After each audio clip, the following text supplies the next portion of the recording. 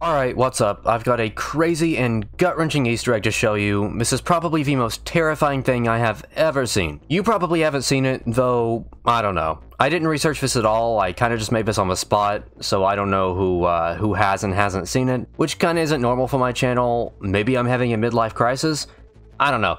Anyways, at this specific spot in Necrovault Part 1, with the giant pit and the traps and whatnot, you can find something kinda crazy. Amongst all of these people in cages, you can see this single guy hanging from his balls. Like, that's not even a joke or anything, there is literally just this random dude hanging from his balls. I don't know why this is here. I mean, they had to go out of their way to position this guy, so this is definitely intentional. Like, there's about 100 different questions I have, but the main one I want answered is, what did this guy in specific do to deserve this? The rest of the people are in cages moving around, which is uncomfortable, and they probably need to pee, but this guy, hanging by the nuts. There is a dude beside him hanging by the foot, but that's nothing special. If I had to guess, I'd say he emulated a Nintendo game, but I don't know. If you have a guess as to why, I mean literally any guess, drop that down in the comments. And if you want to pay your respects to this poor guy, leave a like to help him out, and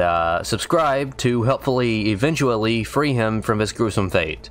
That would be very epic and cool if you helped him out, I think. But anyways, I think I've done enough thinking for today, so thank you all for watching. Until next time.